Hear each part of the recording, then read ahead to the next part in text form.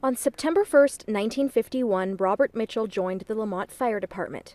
Just out of high school, and I didn't know what I was going to do, go to university or join the Air Force.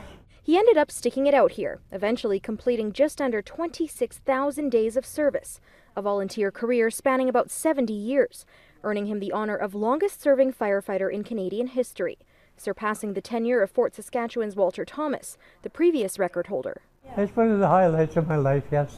Very, very much so. Quite a phenomenon to get 70 years.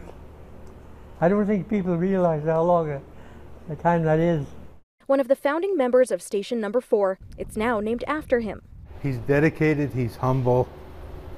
Yeah, he's just so knowledgeable. Assistant Fire Chief John Helton says everyone looks up to Mitchell. The young people that we have on our department, we've got people here, school kids, juniors, and they think just the world of Bob. If Bob isn't here when they get here, they wonder where he's at. And even though Mitchell is approaching 90 years old, his dedication hasn't waned. He's still able to come, and he makes sure he comes every Tuesday night. He's here. We practice 7 till 9. Bob's here at 20 after 6. Mitchell was born and raised in Lamont and raised a family of his own here.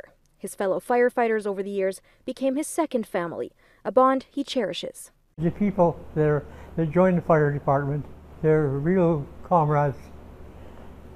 You don't find people like that. Join the fire department, you automatically got 25 friends.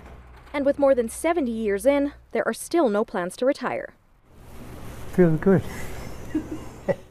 In Lamont, Nicole Stillger, Global News.